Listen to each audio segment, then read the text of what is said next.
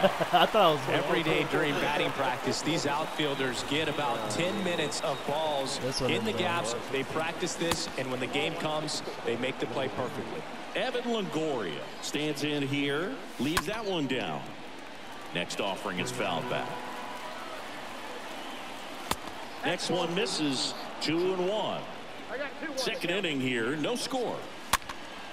What? That's not a home run. They bless you with it.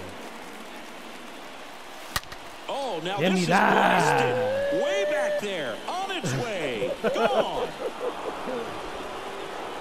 Evan Longoria leaves the yard. And they jump out front. It's 2-0. Normally, that's a fantastic strikeout pitch, but the hitter did a great job of just throwing the hands, getting that bat headed down at the bottom of the zone, and got it up in the air for a homer.